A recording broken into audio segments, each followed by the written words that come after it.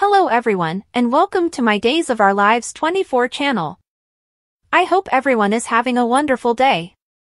Before we begin, please hit the subscribe button and give this video a thumbs up. Eric discovers a smoking gun as Sloane continues to lie about her financial problems. In the square, Nicole returns Holly's telephone now that she's back in school. She simply trusts she can trust her. Holly's companion Sophia shows up to do schoolwork over lattes before school. Tate gets to work right away when their server is nowhere to be found in the pub. Since the cook phoned and debilitated and Roman is occupied in the kitchen, Tate will remain and help prior to going to class. He gives Brady a scone for Rachel and sends his father on his way. As Tate cleans the bar, Holly and Sophia enter. Holly and Tate share a longing gaze. He gives the young ladies menus as they find a spot at a table. Holly watchfully palms the post-it note in her menu. Tate moons over her while Holly chills out. At the Demera Chateau, a pompous EJ expects the board casting a ballot him in as the new chief. Kristen humors him prior to raising EJ, allowing Stefan to leave jail. She concludes that he and their brother are playing the long game. EJ plays his cards near the vest and leaves for work. Kristen initiates an email to Mr. Shin, but then decides to write it down instead. Rachel has to leave early for an art class, so Brady comes to pick her up from school. Brady's irritation increments upon seconds ago learning Rachel is being guided for math. Kristen keeps on provoking Brady by letting him know how close Alex and Rachel are. In the square, EJ meets up with Nicole. He discusses his bustling day at Demera and SDA. The fact that he has two jobs while she only has one makes Nicole feel embarrassed. She gives his proposal to work at Demera, however she has thoughts on what she might want to do. Nicole returns home as Eric is going to leave the chateau. Before Nicole expresses her hope that they will one day become friends again, they engage in awkward small talk. Brady asks, "How about now? How about every time?" After what Holly did to him and Tate, Nicole is thrilled to hear that. Brady knows Holly's simply a youngster and children commit errors. It'll be all right. Nicole trusts so. Alex is relaxed at home when Teresa massages him. They incline right up front, yet Teresa eases off to go to the rec center. He goes to get a shower after telling her that she is very good at massages. She smiles at herself and laughs. Sloane meets EJ while pushing Jude's stroller in the square. She inquires as to why he offered Stefan a generous arrangement only to undermine it with the judge. He expresses what is happening is nothing she should be worrying about. She would do well to keep that in mind. He leaves. She yells, "Little does he know, Jude. He doesn't know much." Eric discovers a notice that was late while going through the mail at home. When he opens the bill, the Salem charges him on a daily basis. What in the world is happening? In their family room, Eric tells Sloane their monetary numbers aren't adding up. He realizes she controlled it before to pacify him, yet there's huge load of cash not represented. He is concerned that she is concealing an addiction, drugs, gambling, or shopping, and pleads with her to allow him to assist her. She demands she's not a fiend. He beseeches her to let him know, continuing then, at that point. She laments the fact that he pretends to want to work when all he does is stay at home with the child. Eric continues to doubt her. He mocks her for being a martyr when she rants about taking on all of the financial responsibility. She leaves to take Jude for a walk after being offended. Teresa complains at their apartment that corporate America is probably not for her. Teresa considers starting a food and fashion blog when Alex asks what she wants to do next. She then specifies Maggie and Constantine's commitment, which shocks Alex. He can't stomach the prospect of Constantine getting his hands on his dad's cash. Alex can't believe Maggie is marrying a conman, so Teresa tries to defend Constantine. While Holly concentrates on her homework at the pub, Sophia marvels at Tate's snack.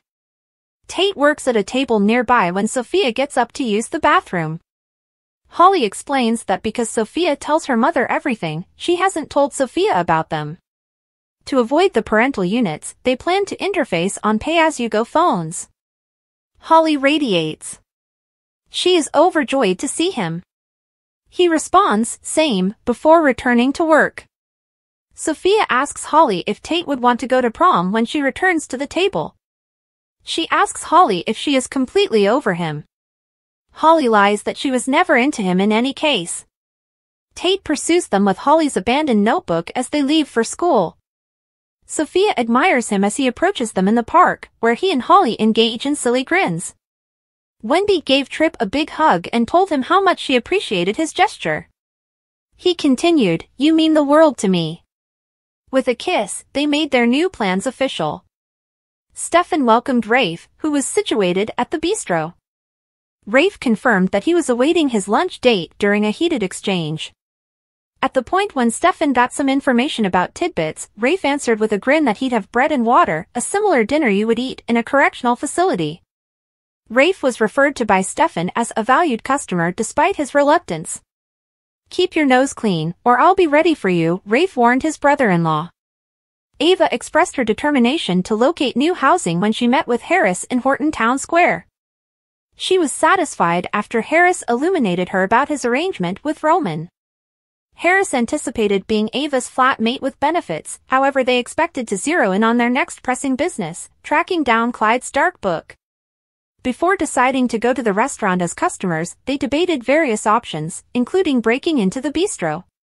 They concurred that everyone would secretively look through the eatery while they were there, since Ava realized the design well. At the bistro, Ava and Harris welcomed a shocked Rafe, who thought the eatery was the last spot the couple would need to visit. Ava concocted a rationalization about the great food, however Jada's appearance cut Rafe's cross-examination off. Them four discussed Jada moving in with Rafe, and Ava urged Jada about Rafe having a delightful home and a defective oven. After Harris and Ava were situated at their table, Harris chastened Ava about inciting Jada.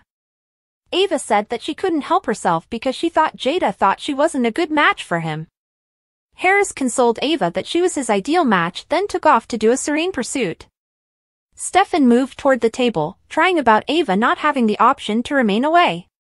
Stefan's crab cakes were dry, Ava countered. Ava went on her own search and came back a short while later to tell Harris that she had also not found anything. After Harris reminded her that Stefan had nearly killed him twice, she quickly retracted her suggestion that they include Stefan in their plan. At the point when they returned to the square, actually with nothing, Harris kidded that he ought to act like a well-being examiner. Ava returned to breaking into the eatery. Harris swiftly responded, "Let's break in," when Ava asked if breaking and entering would be worse than Clyde's wrath. Rafe and Jada talked about the strange things that had happened, like the odd couple Ava and Harris frequenting the bistro and Stefan constantly staring at them. Jada and Rafe both felt sure Stefan must be breaking out in a cold sweat under his fine shirt in the wake of having 3 police come by. Jada turned the discussion to more joyful news and informed Rafe regarding the legal documents. Both were empowered by the turn of events, yet Rafe considered what had changed with Everett. Jada asserted, "Who the hell cares, as long as I get that creep out of my life." In his room, Everett got the legal documents he had thrown onto the floor in the wake of having thought about them over before. He addressed a thump at the entryway and found Rafe and Jada, who needed the marked papers. With a presumptuous grin, Everett affirmed he had them. At the point when Rafe irritably requested that he give Jada the papers, Everett kept up the weird grin and said he was going to get them now. He picked up the papers and returned to the room with a little swagger before giving them to Jada. Jada examined the documents and confirmed Everett's use of Bobby's signature. She said she would record them right. Or whatever you're going by these days, Rafe corrected Jada when he thanked Everett for signing the papers. Everett saw them off, and his demeanor changed somewhat after he pulled up a photograph on his telephone of Bobby and Jada. He shook his head as he looked at the picture.